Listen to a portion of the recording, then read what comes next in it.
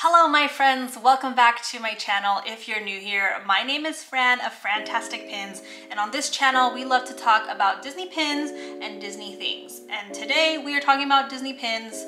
What's new? Today I want to talk about one of my favorite new pin series for the year. It might actually be the only pin series coming out at the Disney parks this year that I'm excited about, which is probably good for my wallet. So without further ado, let's dive into it.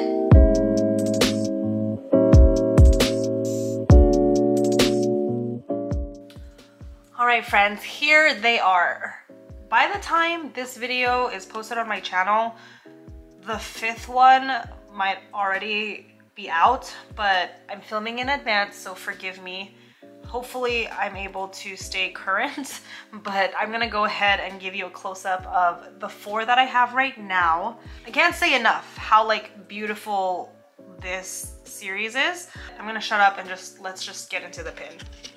So the first one here, okay, first we have to just admire the entire presentation, like the backer card. Love that it's blue. Love that there's like a trace, kind of like a sketch of the castle behind, just to represent Disneyland.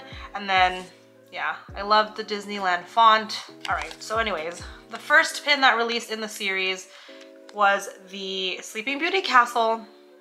Dreams come true in Fantasyland is what it says right there. It is a pin on pin design, and I love that the top pin is the border and that it does have some like pop outs of the actual attraction on top, and so it does have like that like sunken effect for the poster. So this kind of does remind you of those posters that are like on the walls when you're passing through the tunnels when you enter Disneyland.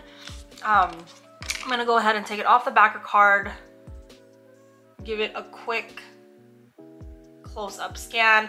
I love the Mickeys in the Mickey heads in the corners here. I love that there's fireworks around the castle.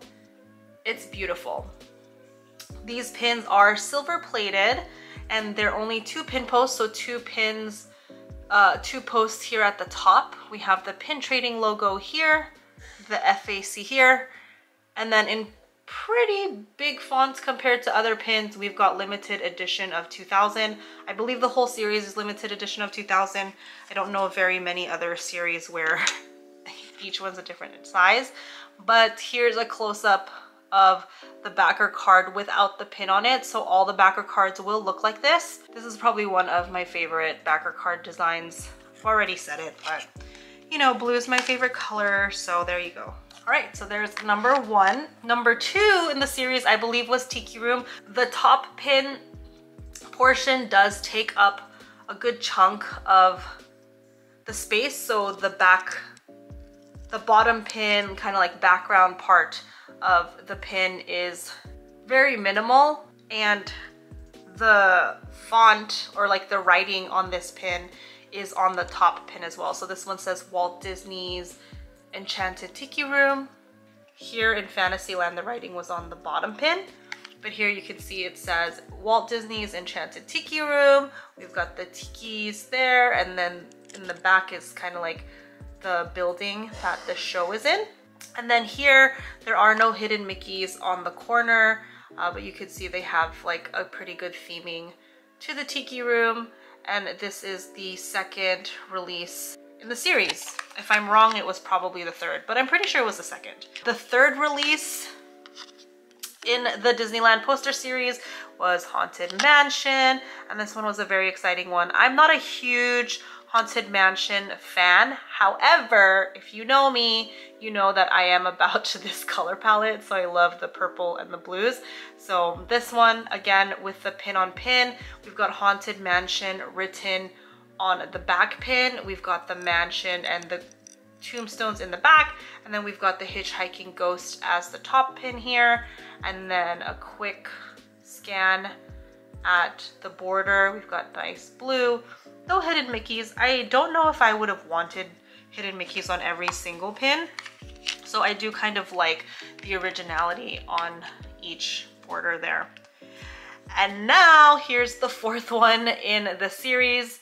This one I had to trade. I had an extra castle and I had to trade for the Space Mountain one because I wasn't able to get one through my pickup person because it was so limited, so I didn't make the cut. So this one was a successful trade. This is of Space Mountain, and again with the shades of blue. I'm super in love with this one as well. Might be my next favorite in the series. And so as we can see here, Space Mountain is on the bottom pin. So it is in the back. We've got the Space Mountain building and the spaceship part of the top pin. We got stars in the background, and then a close-up at the border here. It's like a nice white border with stars to represent space, and I like it. I like that it's very simple, very different from the other two, and no hidden Mickeys, so very, very fun. And that is it, my friends. These are the 4 pins so far that I have gotten a hold of. Hopefully by the time this video comes out, I have my hands on the 5th one as well. But here it is, a closer look at the 4 pins so far that I have for the Disneyland posters. Let me know in a comment down below which of these 4 is your favorite. As for me, you really can't go wrong with Sleeping Beauty's castle, and then Space Mountain is a close second for me. So I'm really excited to see what the rest of this series is gonna look like.